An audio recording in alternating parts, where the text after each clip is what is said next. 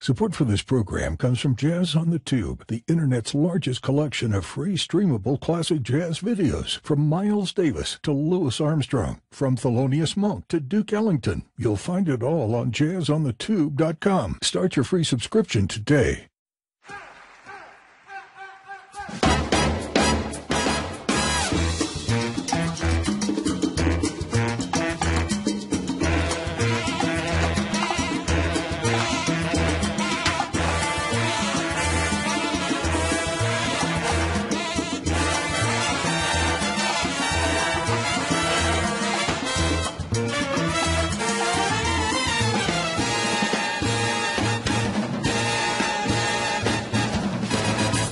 Hi, and welcome to Jazz Talk, a Jazz on the Tube podcast. My name is Ken McCarthy, and this is where we talk with people who are doing important work that supports and illuminates the music we love.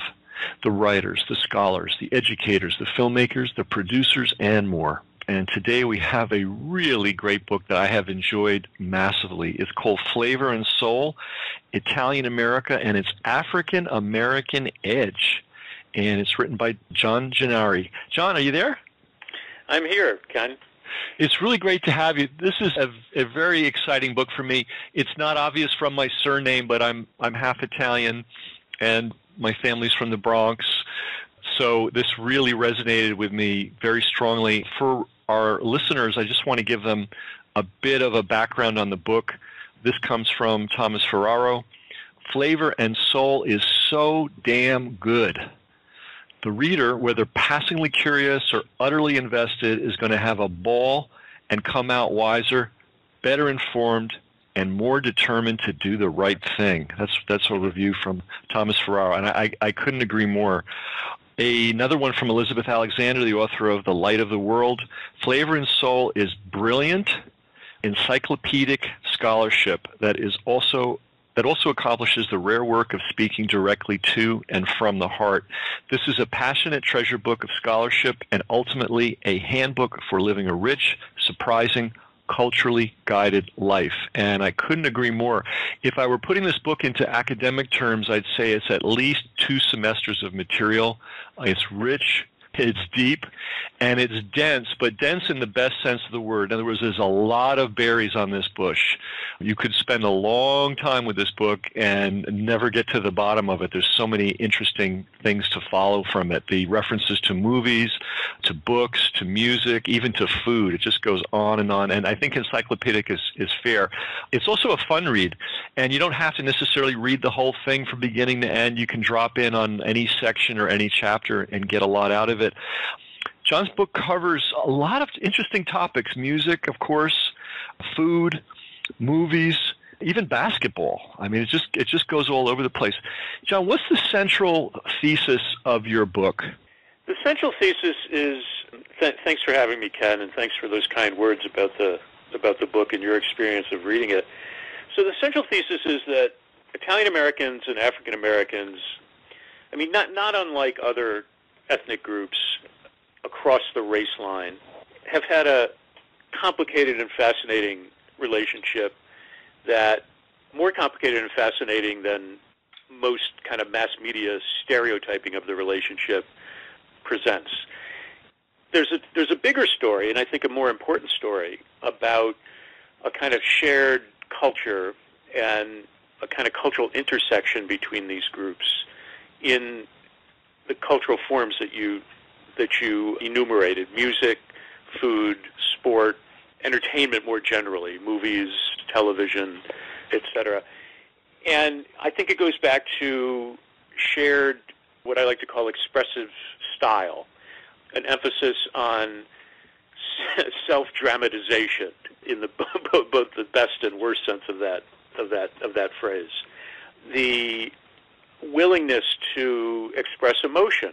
I mean, what I'm listing here are oftentimes stereotypes used against these people. They're too emotive, they're too loud, etc. But I think there's always a little bit of truth in stereotypes, and the truth here has to do with the way that these people coming from these two cultural experiences, they think of everyday life as a kind of evolving artwork, and their approach to everyday speech, everyday talk, their approach to the table, their approach to interpersonal relations, their ways of dramatizing, sometimes over-dramatizing the way that they're feeling.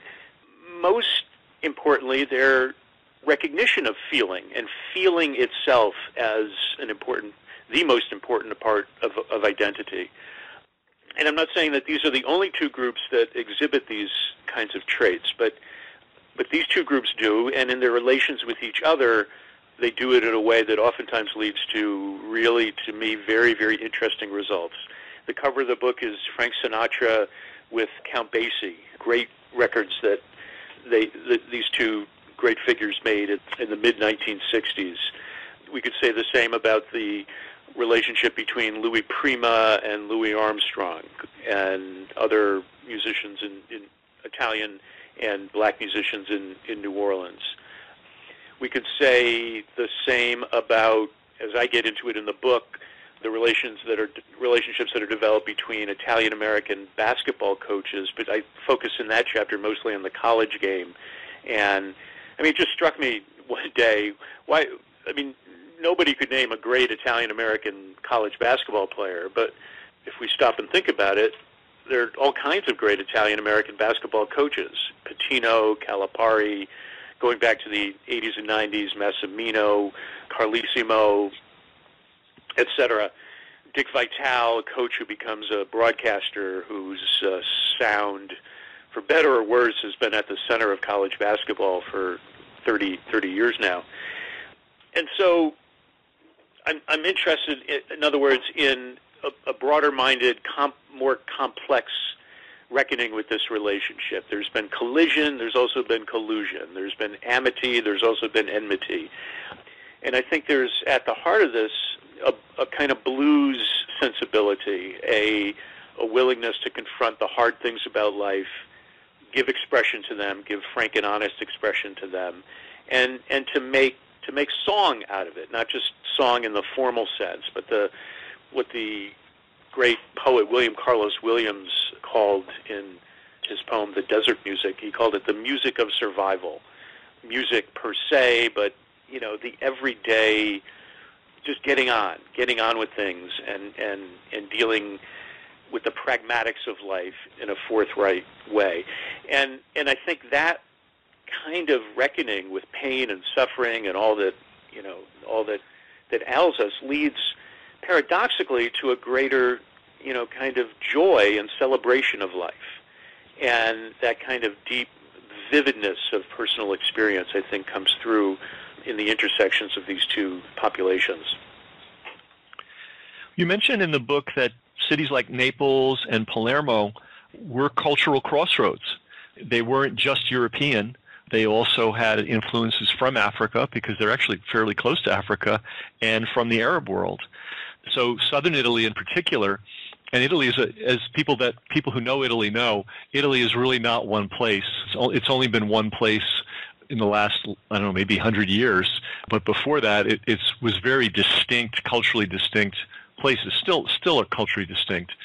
So southern Italy and Sicily, very different from the Milan area and northern Italy.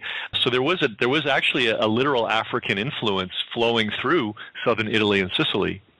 Oh, absolutely. And I think that jazz scholars need to reckon with this more fully. It's happening in some of the scholarship coming out of Italy now, and needs to do so in the U.S. as well. I mean, we tell the story of New Orleans, properly so, as a crossroads of culture, coming together of blues and various European musics that become part of the soundscape of New Orleans, French opera, Italian opera, for that matter, but also the influence of the Caribbean, military march music, etc., and all of that works its way into early jazz. Well, Naples and Palermo are similar crossroads a little bit earlier than New Orleans, and it's not a coincidence that it's Sicilians mostly that end up in New Orleans, of the Italians who migrate to the New World. It's Sicilians that replace black workers on the plantations after Reconstruction. Some of them find their way into New Orleans, into fruit and vegetable trade, kind of trades and food marketing and such. And we know the stories about Louis Armstrong working for the Matranga family, working for Italian and Jewish families, and kind of absorbing the music and culture of those groups. But that's generally as far as we go with kind of investigating that that particular kind of cultural contact zone.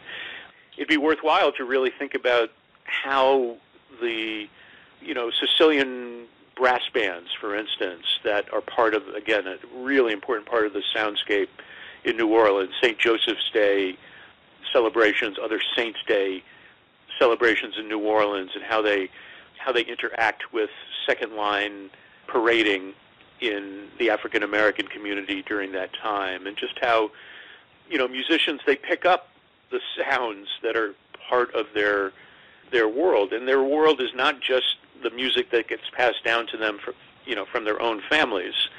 Before we went on, you were telling me a story that you heard about Robert Johnson coming to Newark at one point, Newark, New Jersey, and playing Italian wedding music.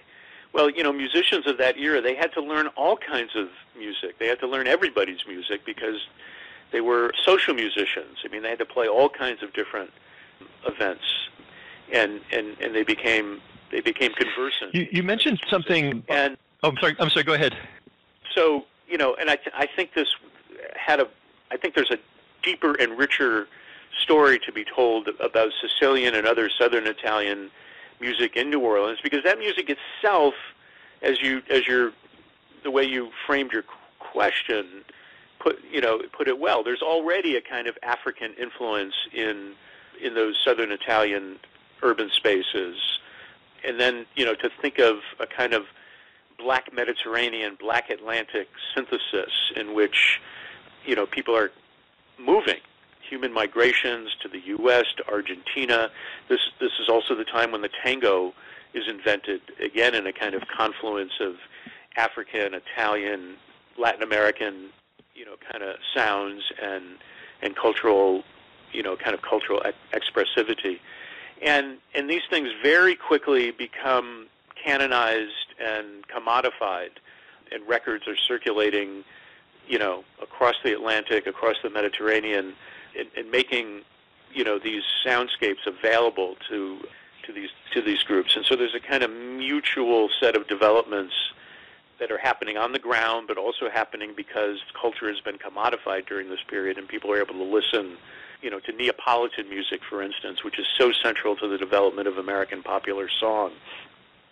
So there's a lot going on, and a lot more to be written, I think, about the way that jazz and other American musics develop out of this multi-layered, kind of cultural, stylistic swirl. You mentioned tango. Some people might not be aware that even though Argentina is a Spanish-speaking place, it is a heavily Italian place. Absolutely. I think I can't remember the percentage, but I think 1/4 at least of the European, well, it's largely a European country at this point, but a huge percentage of Argentinians have Italian surnames. That's true also of Brazil. And taking this back to New Orleans, the age before the jazz age of the 20s, we forget, was actually called the tango age. And there was a whole tango, I forget what they called it, but there was like a tango block or a tango district in New Orleans, and that was that music called tango, and it may not be the kind of thing we associate perfectly with tango today, but music called tango was the popular music in New Orleans previous to, let's say, 1920s and the jazz age. It's interesting about the Italian influence and the Italian collaborations. In Cuba, it's pretty well accepted that Cuban music is a fusion of Spanish music, especially from Andalusia, and African music. Of course, Andalusia, great African influence, and that's just grasped and understood and not mysterious to anybody. But I think these Italian connections are not anywhere near as well appreciated. One thing, and I don't remember if I saw this in your book, I might have passed it over if it is in there, so correct me if I'm wrong, but one of the big mysteries to me in New Orleans is you have the Mardi Gras Indians, which in some way are the most authentic, central, deep-rooted musical tradition in all of New Orleans. It may go back all the way to Congo Square, and they come out on Mardi Gras morning, of course, but their other day that they come out that they make a huge deal about is St. Joseph's Day. St. Joseph's Day, yeah. Yeah. Do you have any background on why that is? Why they should be honoring an Italian Sicilian saint? Well, again, I think it just speaks to the intimacy of these two groups, and they were living cheek by jowl, and they're looking for any excuse to party, essentially, to make music, to take to the streets, to create culture, to create connection. I mean, I'm sure that there's a more thorough story to be told, partly probably having to do with shared religious synthesis of religious belief systems and the shared iconography of saints. And I mean, the story's told in Haiti and in Haitian Voudon about the kind of absorption of Catholic saints and Catholic icons into the vernacular tradition, and I think there's probably something very similar going on in New Orleans during that time. And I think it's something that religious studies scholars have probably already gotten pretty deeply into, and I just haven't fully apprised myself of it. Well, I'm pretty well read in that area, and spent a lot of time in New Orleans, and nobody's been able to tell me when that exactly happened. And going back to Cuba again, that's another area where Catholic saints readily absorbed, readily appreciated by the Afro culture there. Well, we've outlined a research project for not just one person, probably a whole school of people. Yeah, it's one of those things that's hidden in plain sight. I mean, there's nothing more New Orleans than Mardi Gras Indians, and that they have chosen St. Joseph's Day as the second big day, second only to Mardi Gras, I think is really significant. There's another, you were talking about characteristics of Afro culture and Italian culture, but one of the characteristics that you also mentioned in the book, and you make a really interesting point about, is this appreciation of cool. Yeah. So there is a lot of emotion. There's a lot of sensuality. There's a lot of just living life large. That's an Italian trait. That's an African trait, and we're contrasting these with the dominant white Anglo-Saxon Protestant culture, which is a little more subdued and a little more buttoned up. But there's this other trait that comes both from African culture and Italian culture, and you even quote a great Italian word. It begins with S-P-E. Spezzatura. Spezzatura. Yeah. Tell us what spezzatura means, and how that, I think people will recognize this attitude also in Afro-American culture too. Yeah, so spezzatura is, to put it most understandably, it means making hard work look easy.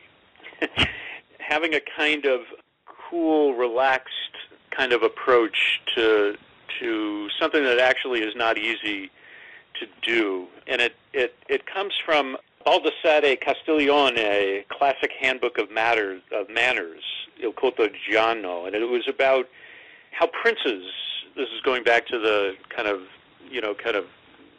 pre-Italian unification, period. How should the gentleman princes running the nation states act?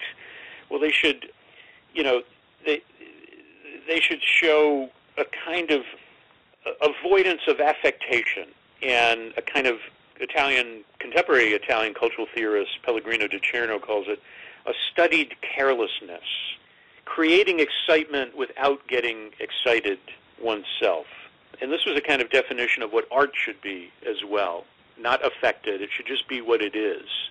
And so this becomes a kind of cultural style. I mean, in African culture and in African American culture, my friend and colleague Joel Dinerstein has become really the great connoisseur of cool and historian of cool. And he makes an interesting argument about the distinction between West African cool. It's not just African descended peoples that have traditions of cool. He makes an interesting kind of comparison between West African cool and British or English cool. In the British or English case, and you think of James Bond, maybe, foremost, and then in the American context, the extension of that being John Wayne or Clint Eastwood, characters who are very prepossessing, masculine characters, cool in their ability to contain emotion, but they're also dispensers of violence in some way, in defense of the community, in defense of of the society. But the key thing is that they are individual heroes. And Dinnerstein's sense of things is that in the West African context, and he says one place to look at this is just in West African music and dance, the drum circle. It's more about community than individual, kind of putting an individual signature on it. And the way that one's rhythms, the way that one's body postures and cadences have to contribute to a kind of community flow. Flow is really groove, and flow are the important things here. And in the case of jazz, you can see a kind of combination of West African and European coming together in a figure like Miles Davis, who's very enchanted with a James Bond, kind of cool, or a Frank Sinatra cool, or a Marlon Brando cool, but maybe he's also distilling that West African sense of, kind of community groove or flow. And we see this in Italian culture with maybe the paragon is not Sinatra, but Dean Martin, maybe the coolest cat of all, certainly in the Italian-American, kind of singer canon. But in mid-20th century America, I mean, who gave off that sense of nonchalance and, almost a kind of disdain or indifference as a stylistic kind of signature, at the same time that you understood that this is a person who had to work really hard to get to the point where they could feign indifference, if you will. Mm-hmm. And the Rat Pack becomes this.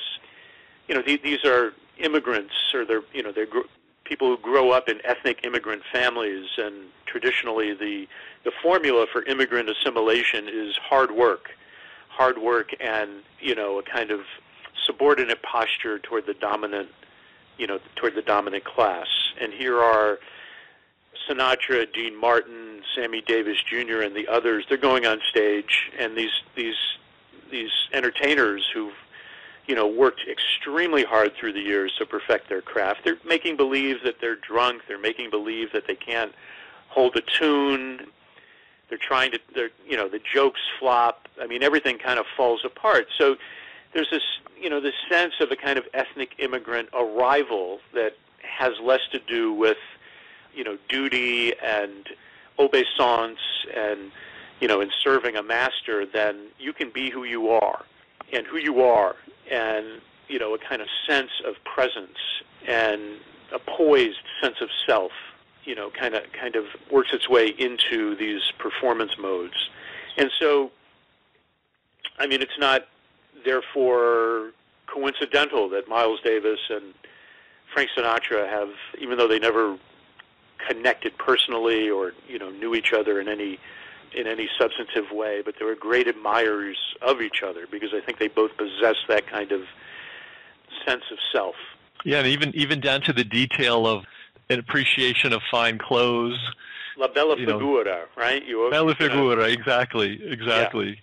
Yeah, you have a responsibility in your public presentation of self to appear dignified, to appear in such a way that you're going to lend dignity and seriousness and style to the occasion.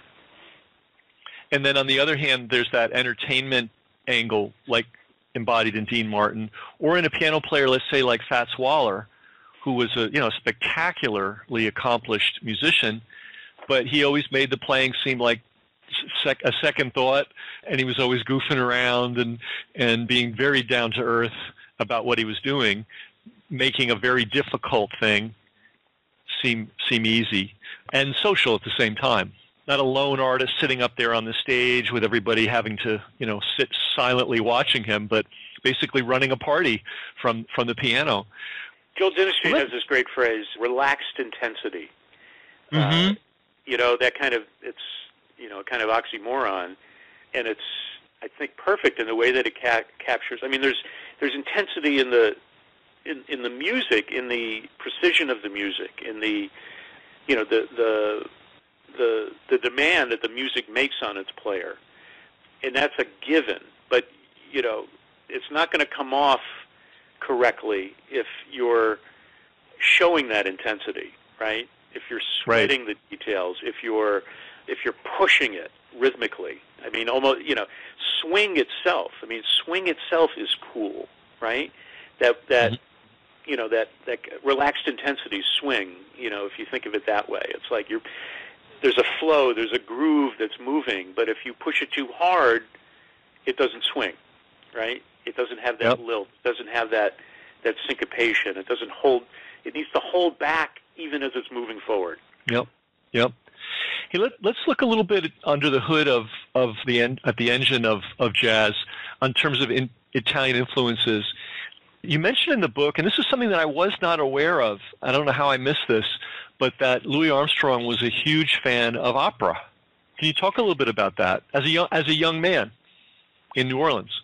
That's right. So this came about, again, because of the fact that Armstrong worked for Henry Matranga, who had a honky-tonk, a place where music was being played. The Matranga family essentially controlled the fruit import business in New Orleans at the time.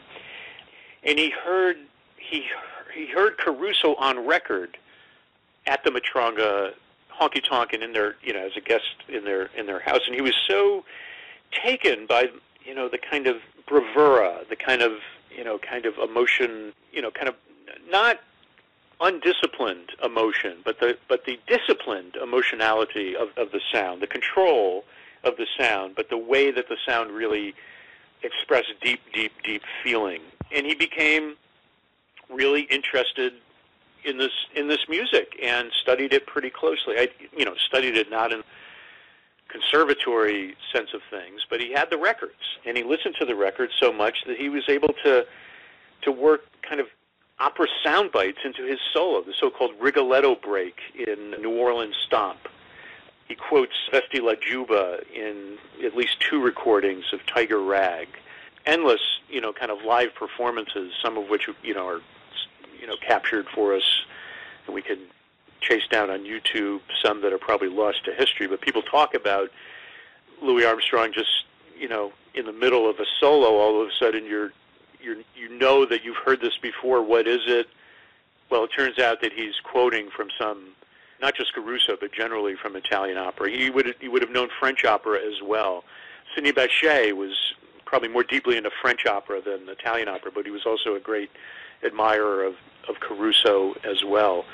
And I make the case early in the book that Caruso, not just Caruso, but the Neapolitan tradition, Napolitana canzone, Neapolitan song tradition, is in a way a kind of distillation of both blues and soul, what we later come to call soul music, in that it's expressing melancholy, right? The Italian word for it is passione, passion not just in deep feeling for someone or something, but the kind of depth of feeling that comes from experience, maybe particularly romantic experience, but it's also the reality of poverty and injustice and love and love lost, and the fleshly pleasures of these communities that were always, again, no matter how hard the work, no matter how difficult the work arrangement, there was always an effort to get back to the table, to get back to the place of revelry, and to celebrate life itself, and to do so with kind of honesty, to confront pain, to name the suffering, and to overcome it thereby. I mean, if you think of American popular song from the 20s down to the 50s, I mean, it's essentially looking at life through rose-colored glasses, right? beautiful songs. I mean, we love these songs. And Sinatra and others, do wonderful things with these songs. But they're sort of the opposite of blues. I mean, literally, looking at the world through rose-colored glasses. That's the opposite of what the blues says you should do, right? Mm-hmm. You shouldn't try to kind of conceal or paper over what you're actually feeling. And so there's something, I think, that African American musicians coming out of their traditions of spirituals and work songs that they hear in this music that sounds familiar. And they didn't know the language. They didn't know the Italian that it was, kind of sung in. It was sung in Italian. So they didn't necessarily know the stories that were being told. But you didn't need to know the words to know that there was feeling being expressed deeply and forthrightly. And in the time that Louis Armstrong was growing up and a lot of the formative foundational jazz musicians were growing up, opera was a big deal. We have to kind of transport ourselves back into time. There was no jazz, there was no rock and roll, there was no TV, there was no radio. Music choices were pretty limited, and the first hits, I think Caruso might have been the first guy to have a recorded hit ever. So opera would have been in the... Yeah. No, exactly right. Vesti la Giubba, which he recorded in 1904, was the first. He did the tenor aria from Leoncavallo's Pagliacci. That's the first million-selling record in history. Okay, there you go. You go. And for people that don't know the history, there were a lot of blues. I don't mean blues music, but reasons for the blues in Sicily and in southern Italy. And I wish I'm drawing a blank on the man's name, but he's a famous Afro-American from the 19th century, and he went to visit Sicily, and he came back with a statement that nobody is suffering worse than the rural people of Sicily right now. Well, Booker T. Washington. There you go. Booker T. went to the Italian South and made such a statement. Frederick Douglass didn't go to Italy, but based on what he was hearing, in the documentary evidence, he said the same thing. I mean, there was no effort to minimize the suffering of African slaves in America, but there was a similar kind of brutalism that was going on in those latifundia, those large plantations in the Italian South, where this is agricultural work, but the workers are not able to even eat the food that they're growing. I mean, the level of, it's not even poverty. I mean, it's below poverty. It's like a subsistence level survivalist kind of situation that many of these folks are in. And these statements, by the way, were made post-slavery, so that no one was comparing slavery to that, but in the post-slavery era. And just to give people an idea, things were so bad in Sicily that it was not uncommon for families to pawn their children to sulfur mine operators with the hope that eventually they'd get their children back. That's right. And That's right. Sometimes those children didn't come back. That's how poor and desperate conditions were in Sicily. So there's, in terms of suffering, there was a commonality there as well. And I think also this is, again, something people of the current era cannot imagine, but Italian immigrants were not particularly welcome in the 19th and early 20th centuries in the United States. And in fact, the biggest lynching in American history was of Italian immigrants, right, as you mentioned in the book, right in downtown New Orleans. I mean, they hung these guys from the lamp poles on Canal Street, which is the equivalent of Broadway or Market Street in San Francisco. So there's definitely a lot of shared experience. And one thing that I'd read somewhere, too, is that the Sicilians in New Orleans, of course, they came over, my understanding is largely because of the orange and citrus fruit trade. There was a lot before Florida and before California. Sicily was the motherlode of all citrus fruit, and there were regular boats coming to New Orleans, and so there was always room for passengers, and that's how a lot of Sicilians got there. And as many immigrants do, they set up shops. And one of the things that made Sicilians unique is they served black customers. Right. And that made them very different. So a lot of on-the-ground connections between Afro-Americans and Sicilians and Southern Italians. You quote an article. The article title is so interesting. It's called Bel Canto Meets Funk. Right. Could you elaborate on that a little bit? That idea, which I think is a brilliant thought. Well, the title comes from Bruce Boyd Rayburn, who is a great jazz historian, archivist, recently retired from running the Jazz Archive at Tulane University. And it originated, interestingly, actually, it was a keynote speech that he gave at the Italian American Studies Association meeting one year in either New Orleans or Baton Rouge. No, it must have been New Orleans, because I wasn't able to make it that year. I did go to Baton Rouge a couple of years before that.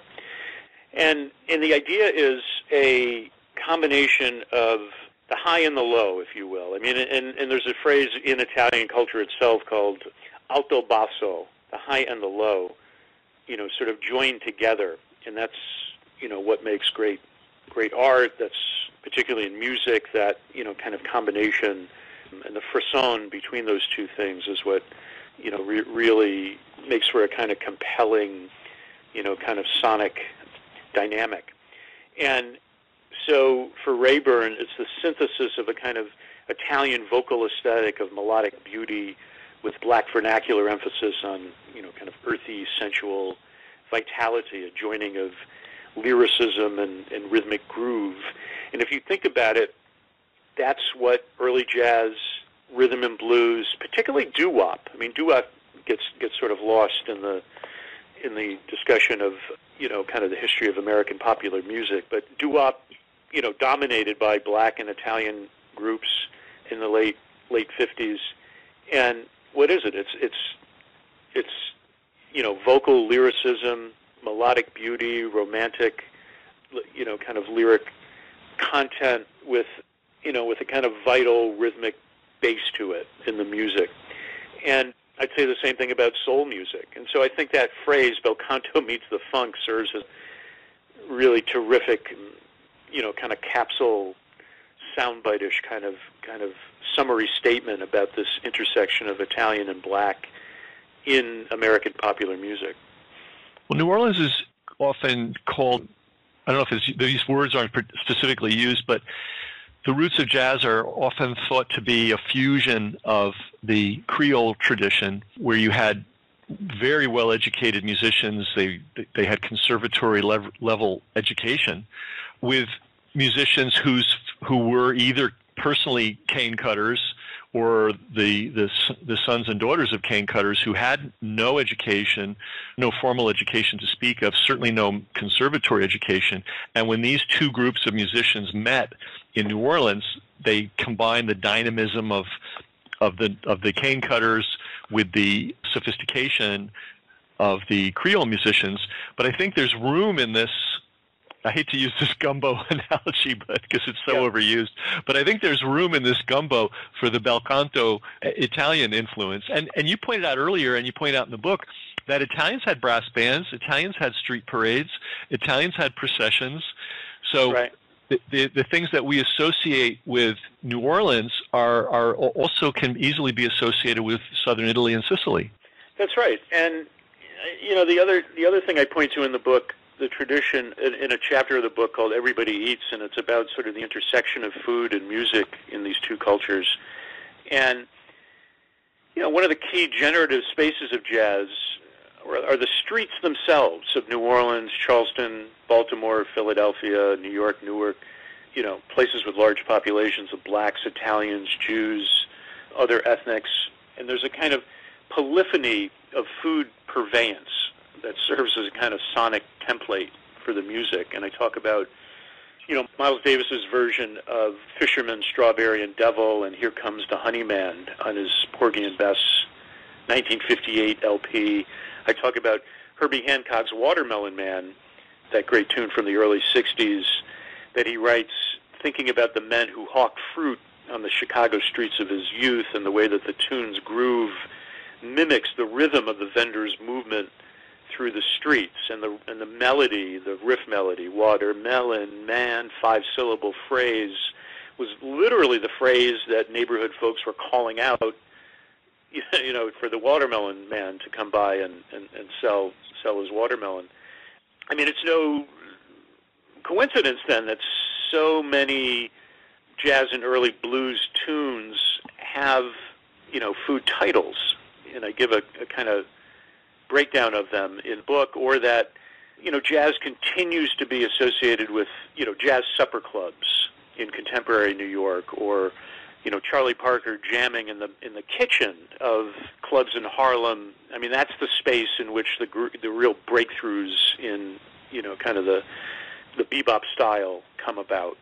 And so that there's just so much crossover between food and music. And then if you think about it, these are the two things that that enter the body, if you will, and thereby become, I think, for these two groups, the sort of the formula for becoming not so much assimilating into American culture, because they're introducing new cultures into the American equation, because that kind of Anglo-Puritan ideal is suspicious of food and music and appetite and the body itself. But these two groups, and others, Jews as well, Latinos, obviously, Asians, and we see this redoubling with, kind of recent immigrant patterns. This becomes the way in which different ethnic groups can relate to each other. These consumer cultures of food and music. And so I'm making an effort in that chapter to sort of connect early jazz and blues history with this larger history of immigration and formation of ethnic communities in urban America. Well, speaking of food, one of the great record producers of all time and one of the godfathers of rock and roll, as we know it, member of the Rock and Roll Hall of Fame, Cosimo Matassa, started out from a grocer. His family were grocers, and he ended up being the guy who invited people like Fats Domino into a recording studio, which was a very unlikely thing to happen in New Orleans, segregated as it was. And if people don't know that story, they should definitely be familiar with it. There was a Sicilian. Yeah, and a huge. I mean, he's the record producer who essentially authors the New Orleans sound of rhythm and blues and early rock and roll. Domino, those early Aaron Neville records. I mean, so many of the great records from the late 50s, early 60s come out of J&M studios in New Orleans. And you're quite right. I mean, his family background is in food, grocery. They also, had a bar with a jukebox, and that's what gets him interested in music. And he's gotten more attention since he passed a few years ago, and the obituaries caught people's attention. And good biographies of people like Fats Domino have given him a little bit more bandwidth. But somebody actually should write a biography of Cosimo Matassa, just a very, very important, not household name kind of figure. And he kind of embodies what we're talking about.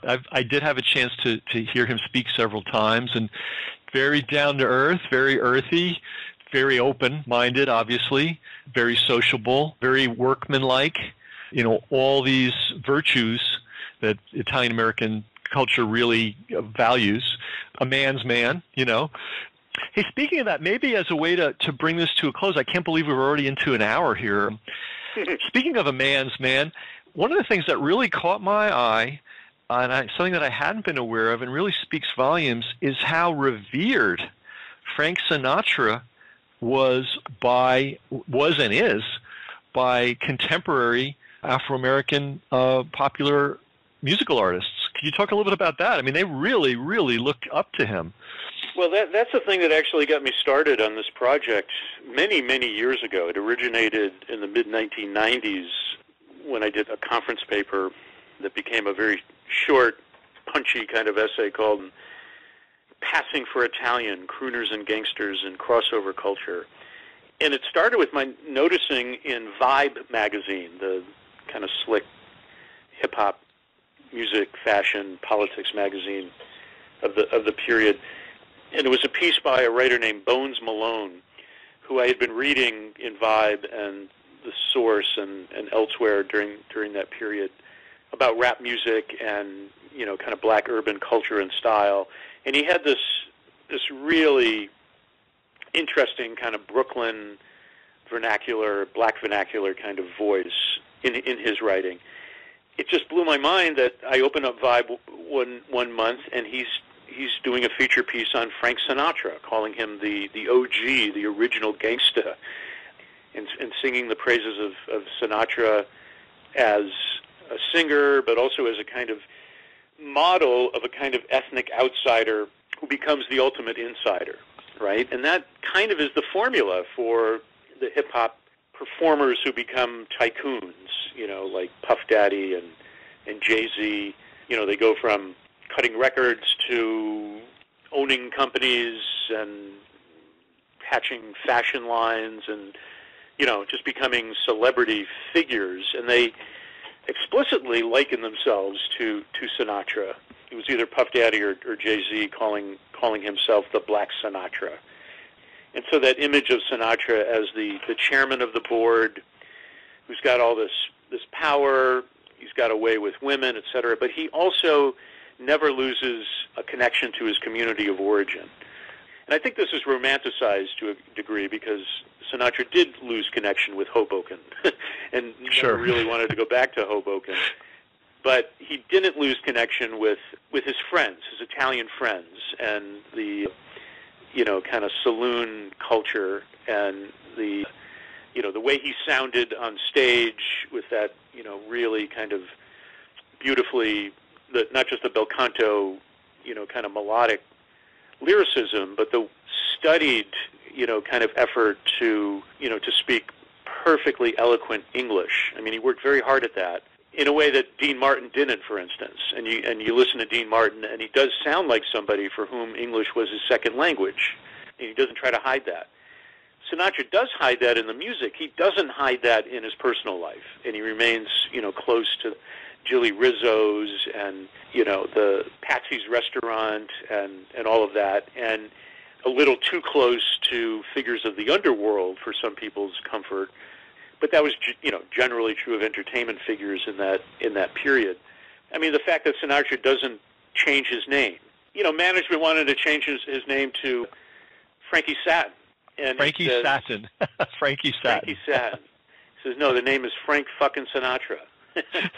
And it was that kind of gesture that endeared, Sinatra to not just to the wise guys, but to the corner boys. As a scholar of Italian America, Tom Ferraro, talks about Sinatra, that he left Hoboken, but he didn't leave behind the ethos of the corner boys.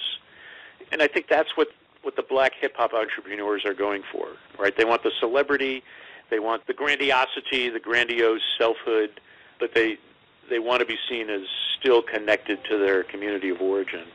There's that quote about Sinatra, he didn't take orders, he took charge. And this is the great challenge of immigrants or peoples who are not considered part of the establishment. What do? You find yourself in a country where you're maybe not welcome, where you're maybe not respected. How do you work your way out of that? And it was a common problem that both Italians, Americans, and Afro-Americans have faced and face, and they worked their way out through diligence and creativity and grit, using various means. Music, which is shared by African Americans and Italian Americans. Food, which goes without saying, shared. And then you have a whole chapter on basketball, which is a whole other thing. So I want to say to anybody who's interested in this topic, and we didn't even scratch the surface of this book. I mean, it's so deep, and there's so much in it. If you're interested in music, you're going to have revelation almost on every page. If you're interested in food, you're going to love reading this. You make reference to a lot of great books that I had to just order from the library that I'm going to have to read. And then if you're interested in sports, it's an angle on sports. And I even knew the Carlessimos. I grew up partially in Montclair, New Jersey, so I knew the Carlessimo family. And it never occurred to me how many top-flight basketball coaches were Italian Americans. And the thing is, if you're not part of the dominant group, you're not going to be invited to go to law school or medical school or be a C-level executive. So what do? Well, you take you take the things that you can take. And for Italian Americans and for Afro Americans, that's music, sports, food, entertainment, and we have a lot of things in common. And again, taking people back to the cover, the photograph of this is one of the most beautiful book covers I've ever seen. Honestly, I don't know who designed it, but they just hit it perfectly. And this photograph that was selected with Frank Sinatra and Count Basie in the recording studio together is it's almost worth the price of the book alone. But if you're looking for something to really sink your teeth into that will feed you for a long, long time, and you find this topic interesting, I cannot recommend Flavor and Soul by John Genneri too highly. It is just a fantastic book. John, thanks for the time today. Thanks for writing this book. It is already one of the highlights of my summer, and the summer hasn't even started. Thank you so much, Ken. It's been really a wonderful interview, and your insight into the book and what's between the lines of the book is really something. So I've really enjoyed this. Well, I thank my Italian ancestors for any subtlety and skills I have. There you go. We hope you enjoyed the podcast. If you did, please share it. That's how we grow. And remember to subscribe to JazzOnTheTube.com, the Internet's largest collection of free, streamable, classic jazz videos.